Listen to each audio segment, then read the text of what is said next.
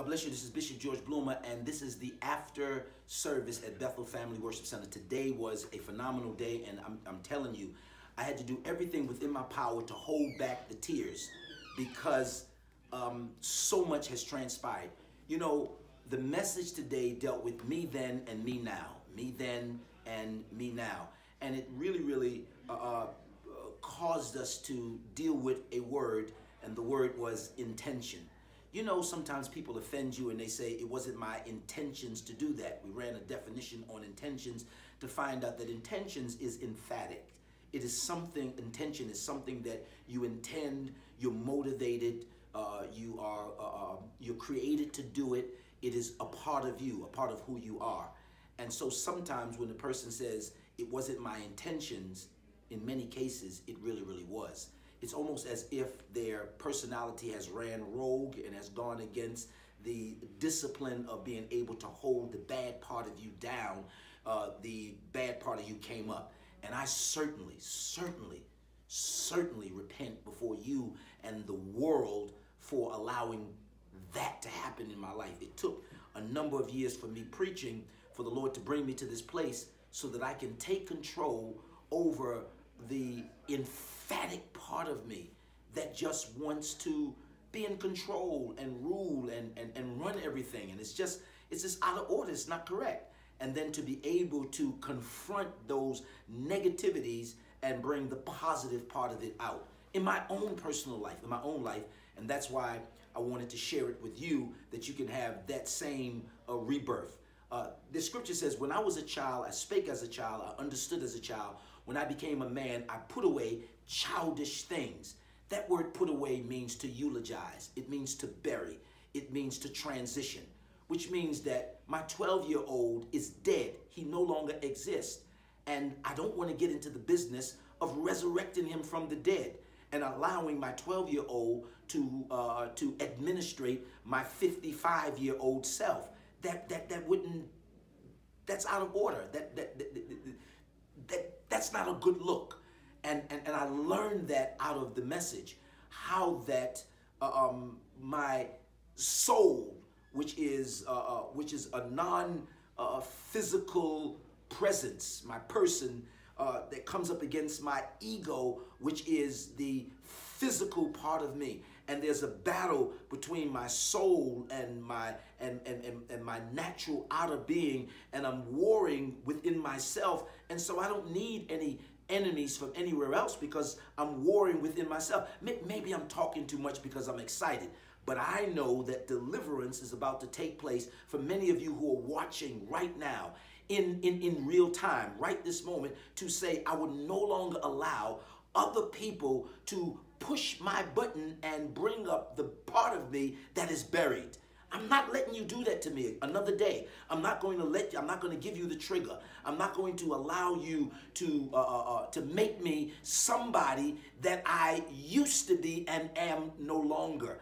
I am confronting myself, and I am putting to death those things that are not pleasing to myself. I understand that my ego existence is housed in good looks and weight and skin tone and the car I drive and the pocketbook that you purchase and the shoes that you wear. Fine, but your soul is seated in eternity and is not concerned with any of those things. The only thing your soul is concerned with is getting back to its outer body experience. The Apostle Paul says to live is for Christ and to die is gain, is a promotion.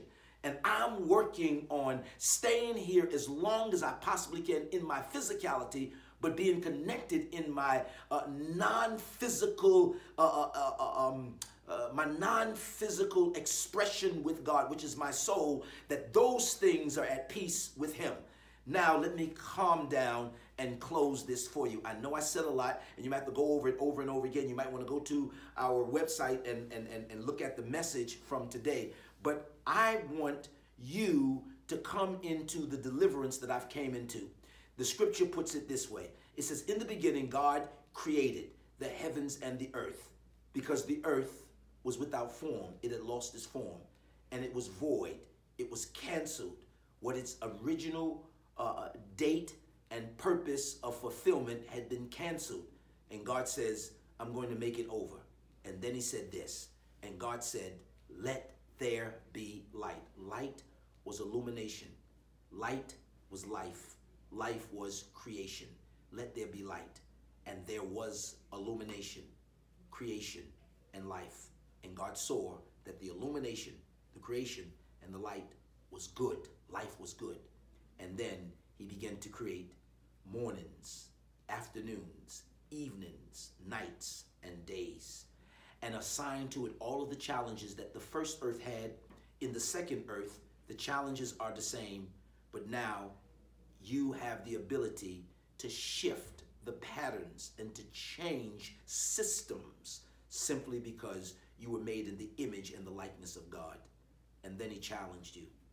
Every tree in the garden you may eat, but the tree in the midst of the garden, you may not eat that tree, for the day you eat of that tree, you shall surely die.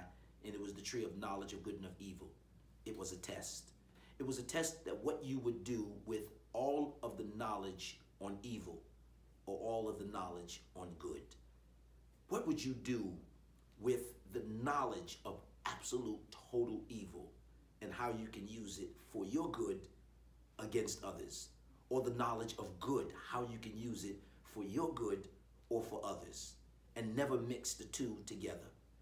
Adam and Eve reached and ate of the tree, and evil was formed on the inside of them.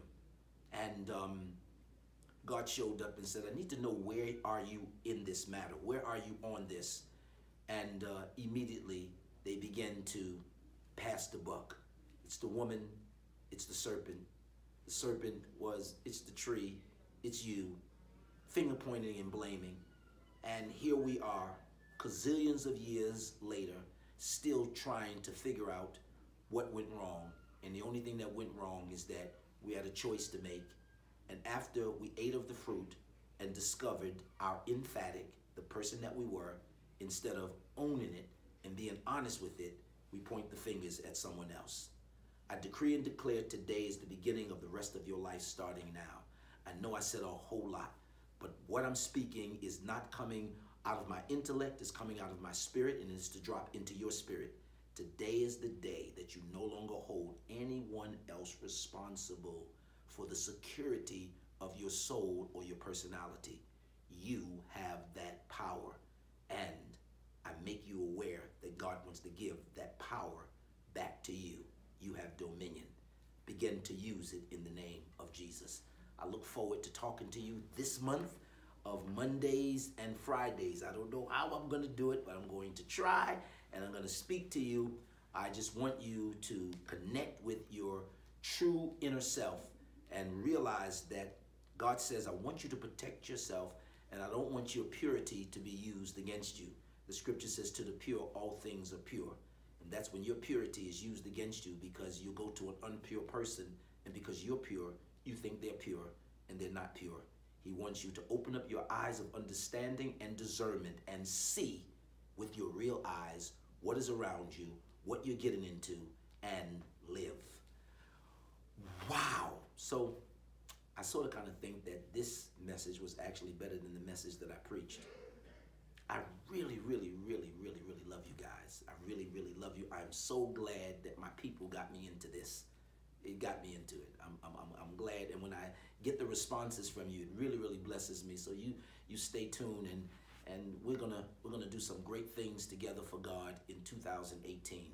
This is your year of a fresh start. Can you see? I'm having one. God bless you. I'll talk to you Mondays and Fridays.